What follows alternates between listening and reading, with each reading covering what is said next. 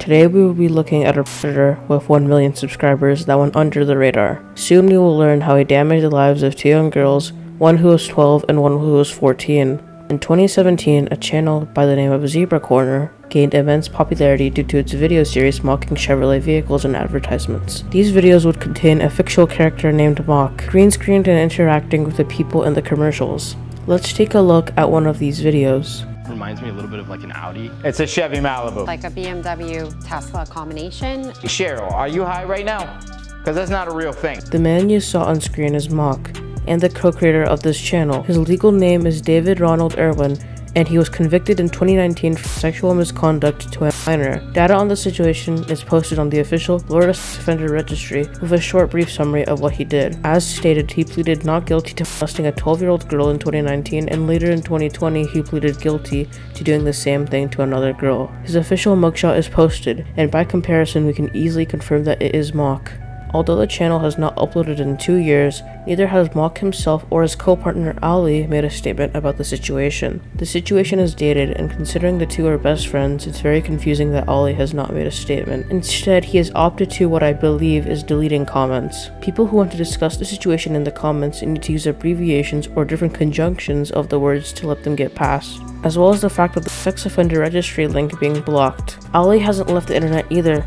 He continued to upload on Zebra Corner without Mock when we presume he got put into jail. Also, another thing to mention, he consistently uploads on an associated channel called The Paid Vacation. The channel is directly linked under the Zebra Corner, and you could view it just by searching it up on YouTube. Zero accountability or remorse for the situation, which proves that maybe Ali knew about this all from the start.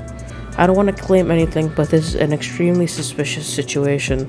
We know what happened and how the channel has responded, but where is Mock? You'd expect him to be in prison, but not exactly. The original case took place in the Circuit Court of Manatee County. Links are in the description if you are interested yourself. Page 4. General information.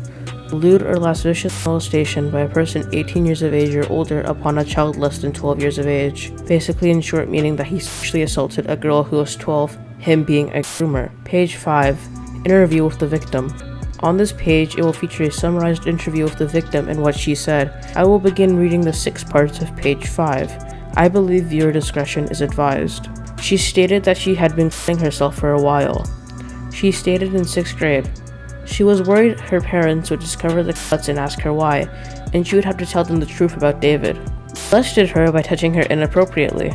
She stated she approached David and gave him a hug.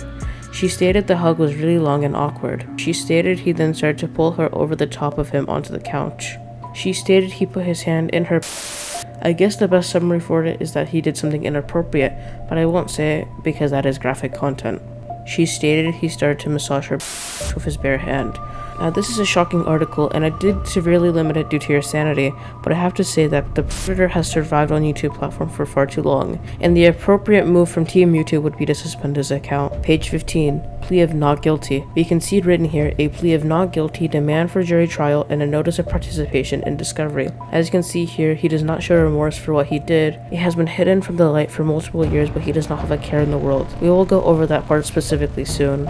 Page 17. Complaint and arrest. On this page, he has officially been charged as a felon for the statement I read out earlier, a lewd sexual act to a 12-year-old girl. The date is shown. He officially got in trouble on the 8th of May 2018.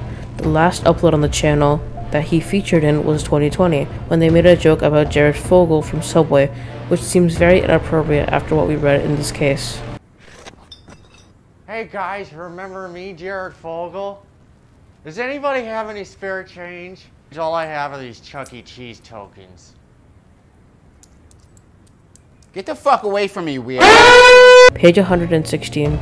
Designation order. The defendant pleaded nolo contender on the 12th of August 2019 to attempt lewd or lascivious, restating the previous point of what he did and now providing us with the date of the case. This page continues giving us the timestamp this event actually happened, which is scary. This means this happened around 9 years ago, and the court just found out about it because the woman spoke out. This event was before the channel was even created, which is why it still makes me believe Ali has known about this. Considering his lack of accountability or professional response, it's clear the co-founder does not care about the child that was harmed. We've learned about what he did, his channel, and the timeline of events, but what are the charges and concessions? Is he going to return to YouTube? And most importantly, why do some big profile creators still follow him on X? Apparently, both Donut Operator and Your Movie Sucks follow him on X, which indirectly means they're supporting a child predator. If you have contact or want to strike them a message, please do, because I believe more people need to be aware of him. Mock might actually return to YouTube. On a recent Instagram post, he stated the channel will return in December, which is upcoming. His charges do allow him to make internet content as a job, and with his record, I don't expect him to look for a future job anywhere else.